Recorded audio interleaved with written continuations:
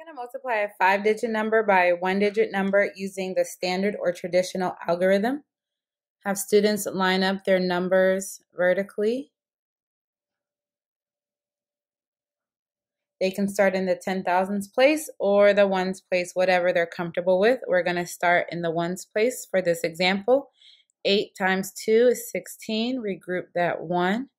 8 times 4 is 32. Plus 1 is 33. Regroup the next 3.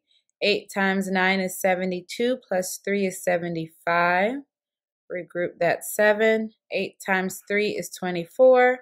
Plus 7 is 31. Regroup the 3. 8 times 2 is 16. Plus 3 is 19. I'm going to place the comma between our thousands and hundreds place. The total product of 23,942 times 5 is 191,536.